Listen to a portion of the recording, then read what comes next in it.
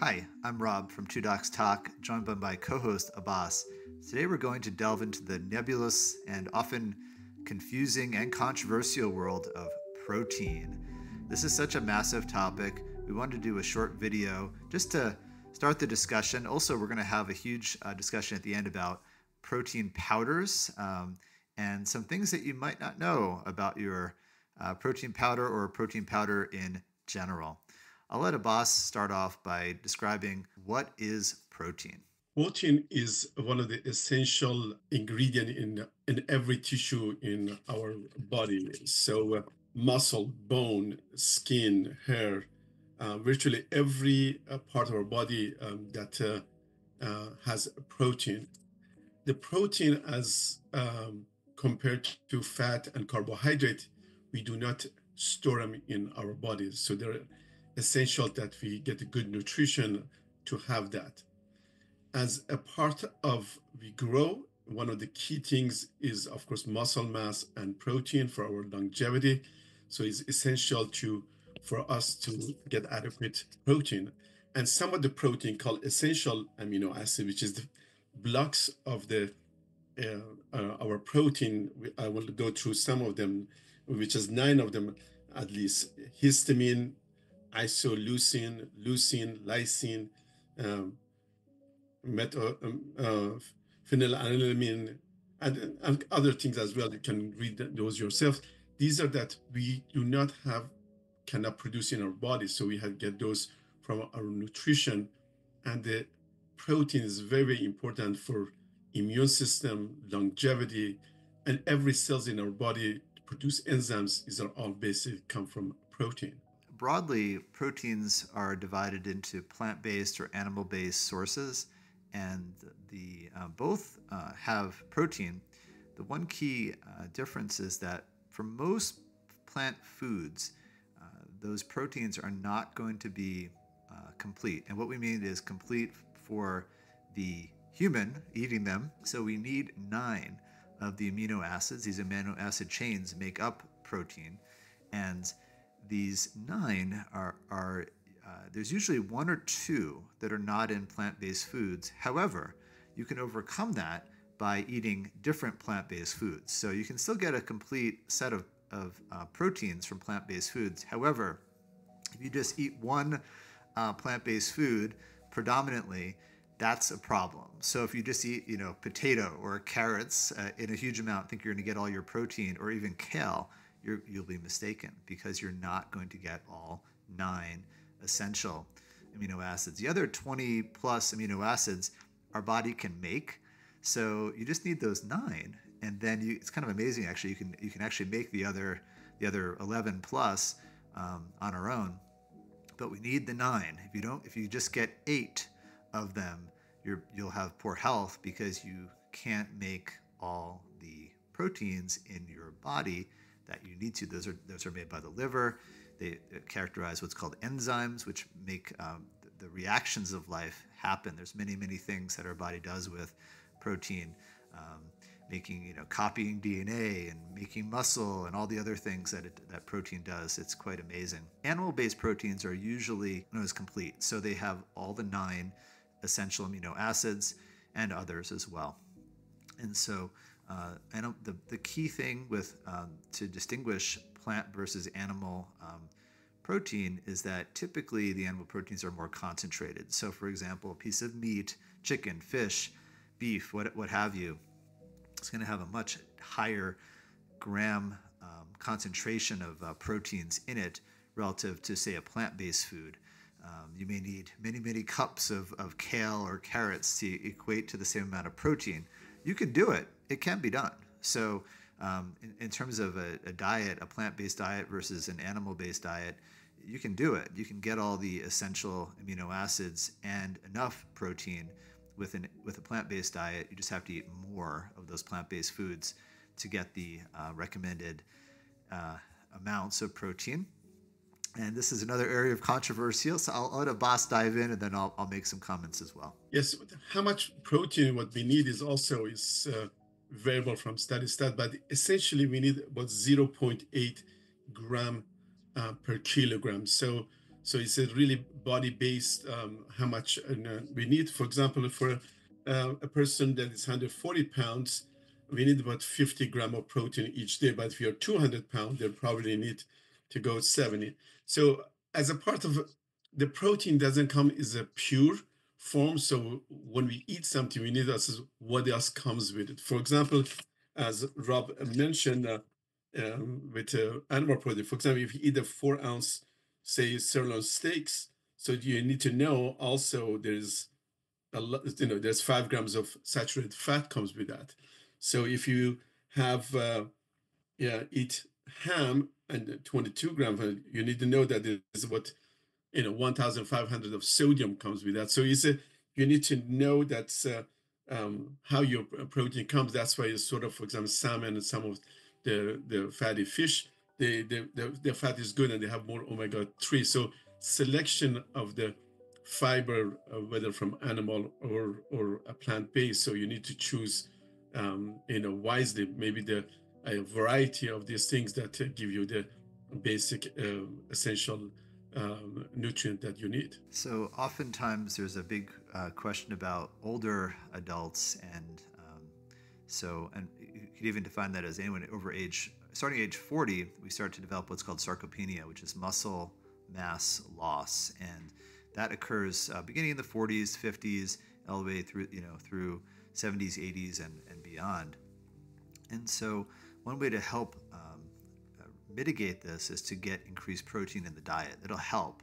You also have to do activity, exercise, weight training. I just recommend my mom do some weight training. She's in her mid-70s, and weight training's for everybody. Of course, it should be done under medical advisement, and so work with a trainer if you're new to weight training. But eating the amount of protein in a higher amount, my recommendation would be 50% over that of the 0.8 grams per kilogram Abbass mentioned. For very active individuals, young or old, oftentimes there even some that advocate, like Peter Attia is advocating 1 gram per pound. I mean, that's a lot of protein. That could be up to 180, 200 grams a day. That is for a very active person. You hear Attia talking about him backpacking with rocks, rucking in his backpack. So very active adults probably need more. But it appears that based on research, at up to 2 grams per kilogram, so that would be roughly equate to 1 gram per pound, is probably safe for most people. However, there's always a but. If you have chronic kidney disease, kidney problems, you may want to be cautious about the amount of protein in the diet, and higher protein diets look to be not so good for those with chronic kidney disease. And there is some evidence that plant-based diets may be better because they have lower protein loads compared to the animal-based diets for those with chronic kidney disease. So too much protein above 2 grams per kilogram hasn't really been studied well, but for those with chronic kidney disease, just watch out. We wanted to focus this video also on protein supplements, protein powder, and these have taken the market by storm. Type in protein powder into Amazon, you'll get like 100 different products: organic, plant-based, non-organic, milk-based, collagen-based. There's hundreds of different sources. Really, it's all the different foods that you can imagine. These things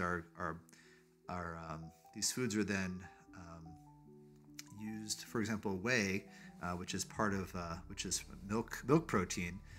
It can be taken off and taken out of milk, and when it's being made and turned into protein powders and other forms.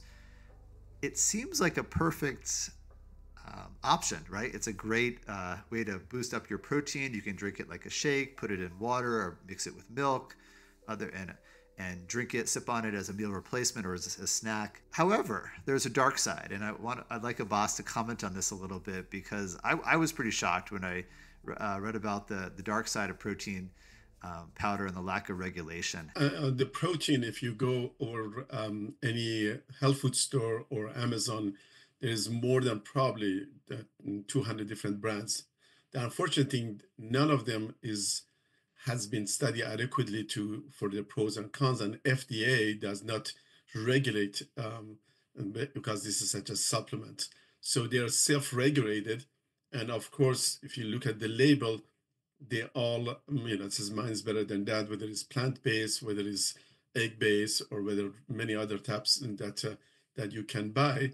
So essentially, they're self-regulated, and sometimes the more flavoring they put into it for stabilization, the more harm to your body. But essentially, there's not adequate studies on those, so you cannot make judgment all of that. So there's a center for labeling, and I highly recommend that you guys look that through. It's called Clean Label Project, cleanlabelproject.org. You can go over there, look at and see how the labeling goes with what's in the package.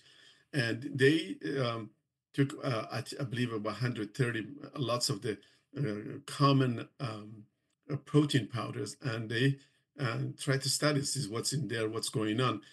But the detail is a lot, so you guys can find all the detail yourself. But in general, when you look at the protein powder, they have large amounts of lead as well as very heavy metals. And particularly, I think, and one of the surprising, the one that was, I believe, chocolate based, even had even more lead, which is these are toxin to your body.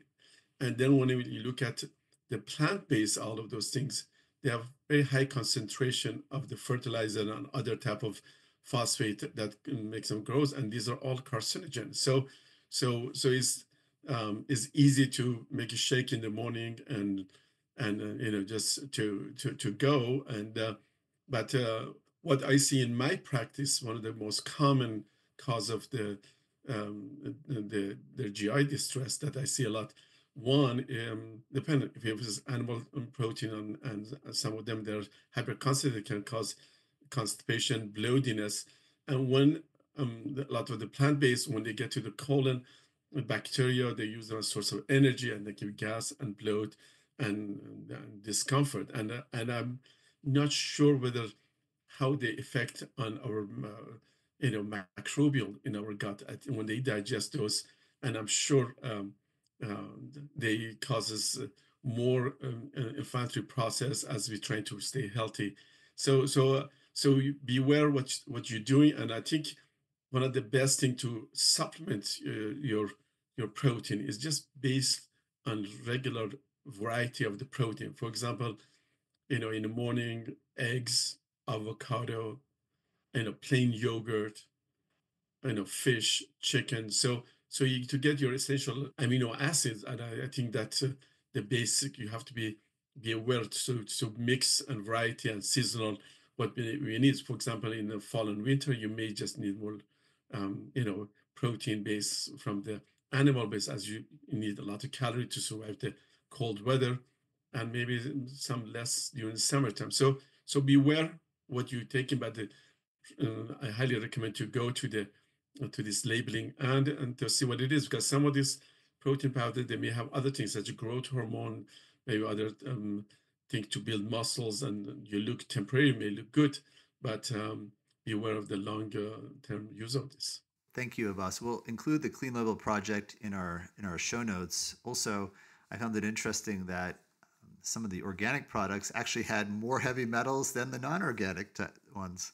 Yeah, it is very difficult. I think anytime you take something is nature made for thousands of years, and then you make it to powder, get it ready, and all of that. So there's all pros and cons, and to what to do and what sources to, and I highly recommend not to stick with one brand or one thing. So but I think try to as use a common sense, and know what goes in your mouth. It becomes incorporated in almost every cell in your body. So it's because this we cannot store protein, and so it's very, very important to get adequate protein with that adequate hydration, and as well as getting enough fiber, so you don't get gas and bloat, and you have to be balanced fiber, not the one that helps you the bacteria which are millions of in our colon for be able to fight immune for our immune system, for causing inflammation. And I'm not sure some of these heavy metals, all things, I think defeat the purpose, cause probably more inflammatory causes than if you get it from the nature. Yeah, many health food and other advocates, Mark Hyman, Dr. Stephen Gundry, they have their own products, and I don't know what if those have any of the contaminants that we mentioned. However, the components of a healthy diet are what we talk about all the time, and what our listeners know. What we talk about is a whole food diet. Eating real food is the key, and so these protein powders. Maybe, I'm quite suspicious they're probably more risk than benefit. Abbass, do you have any other comments? As I always mention, fast food, fast life. If you want to just go quickly, get something fast to do that, not prepared, there is an element that gonna come to later on. So spend, adequate times, and the stuff has been mentioned as basic elements of longevity, the stress, hydration, and meal preparation, and try to go a little extra step, choose wisely. Just, buy your own produce, cook your own food, have, you cannot live on nuts. I know there's some religion actually they eat nuts all the time, but you cannot live, just balance it out. So even the yogurt, or I mean, from the dairy product, I think the plain yogurt has much better protein than milk by itself, or cheese, and it has so much better for our gut biome. So choose wisely, and among the nuts, walnuts, almonds, cashew, mix them up with the different type of things. And then, as an animal, I think again, I highly stress, salmon and good fish with some chicken, and try to avoid processed protein, processed food, and which is lots of this both powders as well as some of the jerkies and other things. So choose wisely and live a long life. I would just add, for the fish, if you can get wild caught salmon, that's going to be way more nutritious than the farm raised ones. The farm raised ones eat a diet that has a lot of corn and other meal in it. It's probably Or supplements. and they don't have as much as a result. They just don't have as much omega-3 in them as they normally would, because they're not eating their normal marine environment. They're eating this feed, so yeah, choose wisely. It's tough out there to eat healthy food, but it can be done. And as always, if you like our videos and would like to get the latest updates, hit that subscribe button. Until next time, I'm Rob from Two Dogs Talk, and joined by Abbass, and thanks again. And eat what nature gave you. Live a healthy life.